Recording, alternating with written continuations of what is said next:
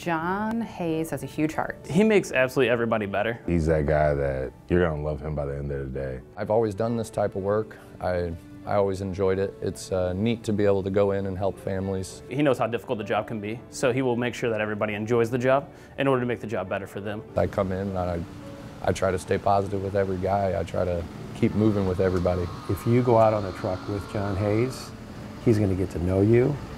He's going to develop a relationship right off the bat with you.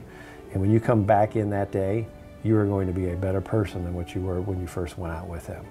He is one of our mentors for the younger guys. Always training with the guys, like he always will take his time out no matter if it's 8 o'clock at night and still on the job. If he sees a guy doing something that he can teach him to do it better, he definitely will. We're inspired by what John does every day. We send out struggling guys with him and they come back better. I've seen a lot of guys who are great at this job, but to me, he's the best. I love the idea that if you can explain to a younger guy, you know, we're not out here just moving somebody's stuff. I don't want you to just throw their stuff around. Treat this like this is your mom, this is your grandma.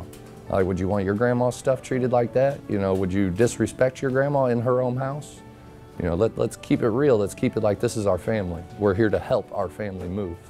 One time he had a customer, couldn't do much on her own, wasn't ready for the move at all. John took an initiative on himself and said, no, I still want to do the job because she needs help and she needs us to do it. So he explained it all to her and won her over before it was all said and done. He's not afraid to talk to people, so I mean, even with little kids, he has juggling pins and stuff, so he'll start juggling in front of the customer, you know, kind of show himself off and makes everyone feel more at home. I showed up to help on one of his jobs, and the customer was being super difficult. She was screaming. She wasn't happy, but she was happy with John. You can't look at the negative 10 things. You got to look at, you know, hey man, look what we just accomplished.